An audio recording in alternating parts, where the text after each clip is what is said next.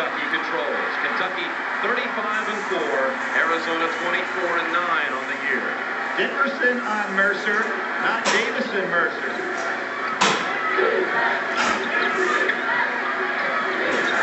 Nice switch by Simon. Bibby got a hand in there to steal it. Davison takes off. No whistle. And McGlure retrieves for Kentucky. Great help by Turner, because Davison's one of the best dunkers in the college game. Turner, who moved to the point come SEC tournament time, has been really successful. Nice help by Bramlett. Turner, jump shot. In and out. Tipped up by McGlure twice. And stripped away by Dickerson. McGlure was ready to go up for a third attempt. Bibby in traffic. Scores the game's first points. Terrific. Crossover dribble by Bibby. He was under control the whole time and went by one of the best defenders in the game in Turner. You can see Arizona really getting out on the threes. Mercer misses his first shot of the night. McGlure very active on the offensive glass. Turner off balance for Kentucky's first two. Jim, Turner is amazing inside the foul line as a shooter. He is woeful beyond the three and really doesn't even look to take it. But when he penetrates, he can shoot. Dickerson, whistle first, and they take away the made basket by Dickerson. It's so important that man get off to a good start. He has struggled in March. Absolutely, Jim. Only 4 for 25 of threes in the NCAA. There's the road to, Jim, in terms of how did they get there. And, of course, those first two games in Arizona was behind by 10 in the second half in both of them. The largest margin of victory is 8. And there's Turner, not this time. That foul at the other end on Davison on the inside. Arizona will get the ball back. Kentucky, now while Arizona has won all tight games, the largest margin of victory for Arizona was 8. Kentucky's average margin has been 14, with Iowa playing them the tightest, a 6-point win. Scott Patchett hit a big three late to help seal it. Simon turn around. Inside the zone, there's Davidson with a quick leaping ability. One of the best players in college basketball, getting off the floor quickly. So Kentucky hasn't shown their press yet because they haven't gotten in the mode to score and be able to get into it, but they've shown zone and man-to-man. It'll be interesting, Jim, to see how much that game Saturday against Minnesota took out of Kentucky. Epps with the three, and he said yesterday, I love shooting in domes. And he harkened back to last year playing up in Minneapolis. In the dome up there, hitting his first 3 threes of the night. There's the double down by Kentucky. Somebody's got to be open opposite. Arizona can't do it. Bibby firing back, short. From behind, Bramlett reached in to pick his pocket. Simon pulls up and was hit on the arm by McGlure. Jim, both of these teams are extremely quick. Kentucky had trouble with South Carolina, a team that beat them twice this year with 3 very quick guards. But Kentucky has not faced this year a team that's got 5 players that can run like Arizona can. So that's going to be an interesting adjustment for Rick Pitino. Simon, the only returning starter from Arizona's team last year, their top returning scorer and rebounder from '96. And 20-point average in the tournament, but really has been hot in the last 2 with 30 in the regional final against Providence to win the MVP of the Southeast and 24 against Carolina Saturday. Arizona shows a little press of their own, but basically a one-man Bibby on Turner, just making him run because he played 39 minutes, did Turner, in that game against Minnesota, so they're going to try to make him run at all times. A little double on Epps. They'll let Turner go because he's not a jump shooter. Off the arms of Simon, 20 on the shot clock. 6-5 Arizona. Jim, that was an interesting defensive maneuver by Arizona. When Turner hits and goes away, they double somebody else because they're not worried about the ball being swung over for Turner to take a 3-point shot. He's not going to shoot them.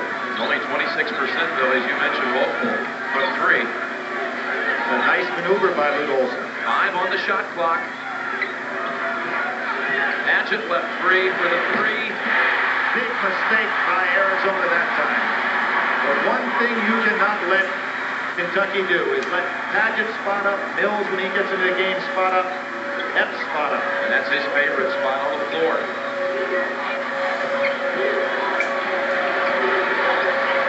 Davison wanting to challenge. Now goes over. Simon open three. On board to Dickerson. Good blocking out by Kentucky. Way up high. Mercer had it for a moment. Out of bounds, and the under 16 timeout has arrived.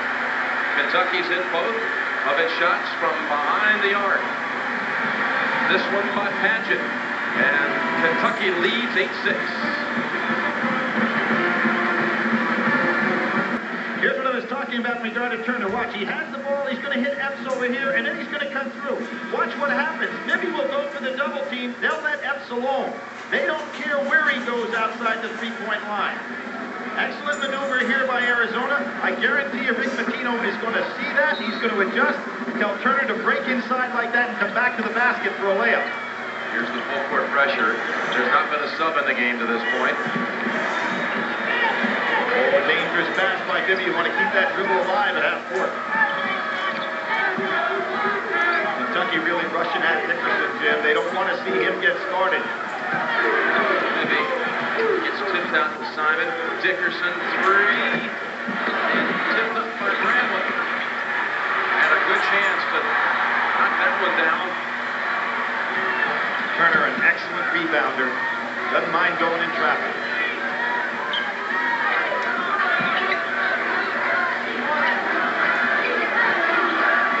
Moore trying to set the screen to get Turner loose.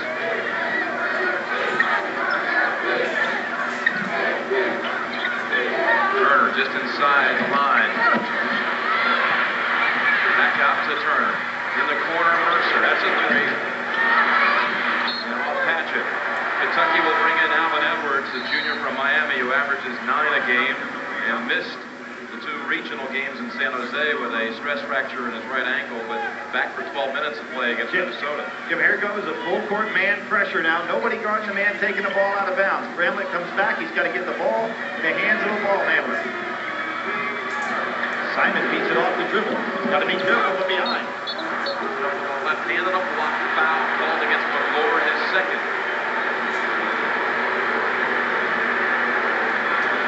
Billy, this one surprised you, but over the last 10 years, Arizona has the best win percentage in all of college basketball.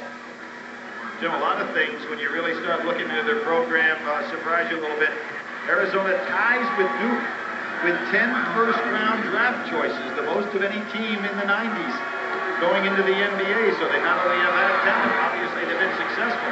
Probably the thing that shakes everybody up are the early losses that they had in the NCAA tournament. But as we pointed out on Saturday, Lute Olson is 4-0 in regional finals. Jared Prickett right there, 32, also checking in for the first time, the Iron Man from Kentucky. This is 143rd game of the Kentucky record. He topped Ralph Baird's mark earlier in the tournament. Padgett, same spot where he hit earlier. And here comes Arizona. Yeah, they break early. No problem with the press. Bramlett for 2 and a free throw.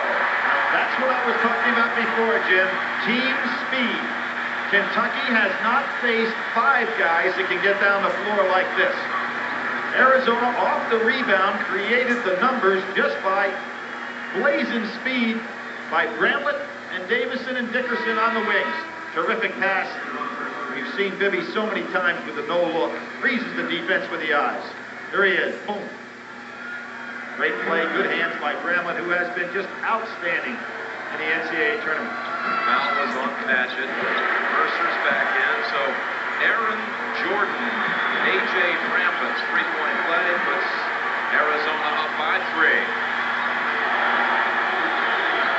There's that curl move. Great help by Davison on Mercer. Pritchett's got to look to take that shot.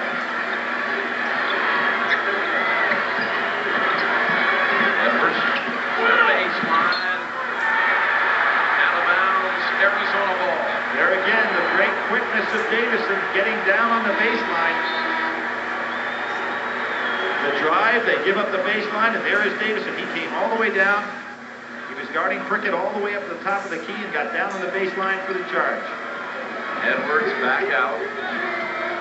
Boy, Davison, by this point on Saturday, already had 3 fouls. It's not much of a factor in that game, but a big factor in a win over Providence in the regional final.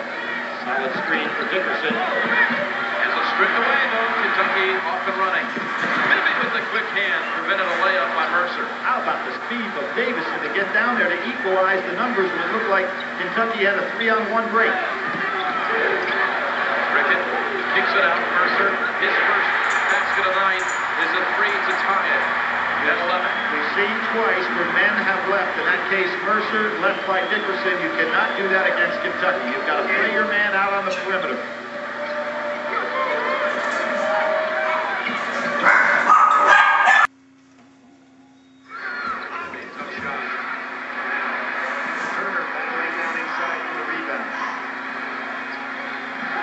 Say the pace favors Arizona, Jim, because you got to think the number of minutes guys like Mercer and Turner had to play against Minnesota. Davison, as I mentioned, only played 10 minutes on Saturday, so he has to really be fresh. Madden steps in for 2. Show 3 from Davison, who gets the rebound. The rest of this Arizona team has played a lot of minutes. Tireless. There's Dickerson. He trips on Patino after burying the 3. And Rick calls a 20-second timeout for his own safety. But boy, you can imagine how happy Lou Olson is to see that 3 go down. He was 4 for 25 up to that point from 3 in the NCAA tournament. And had missed his last 9 shots dating back to Saturday. Rick Pitino doing a little leaner, and then Dickerson headed down court. Rick Pitino right there in the coaching box, so nothing illegal. It's not a charge? No. Looks like he had position. Arizona, only the second number 4 seed to make it to the title game, and Syracuse last year was the other. In fact, it's the 7th time that a 4 seed has made it to the Final Four. None of them have ever won the championship. Lute Olson's team, 5th in the Pac-10 this year. The Pac-10 starring in this tournament with an 11-4 record. Epps left open, top of the key. And Eckerson, a freshman from New Orleans, comes in to swipe the first rebound. He had 9 on Saturday. There's that crossover dribble by Bibby again, but Turner right there to face guard him. Great job defensively. Epps stepped in to make the steal.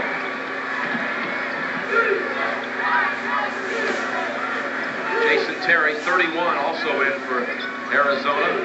And he's a little small to be guarding Mercer, even though he's the steal leader for Arizona. Into the arms of Nazi Mohammed. Shot put from Mercer. Bibby with the board. Bibby and Turner are both going down inside to get a lot of defensive rebounds. Jason Terry, who was dehydrated in Saturday's game, is back to practice yesterday. Ramlin. Too strong, and Pettis, the guards are pulling away the rebounds.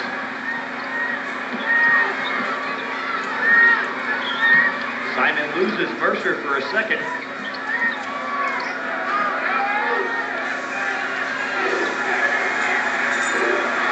Look at Kentucky from inside of the arc, only 1 of 10. Mercer dumps it to Muhammad, make it 2 of 11. Terrific job by Nazi, because you have to assume Mercer coming off that little roll is going to take his jump shot. He kept his eyes. And here's where you don't want the ball against the press. Rickett makes the steal. Dishes. No call, and loose ball to Bibby. Well, that's an interesting way to get the ball in the court. Way to break the Turnover.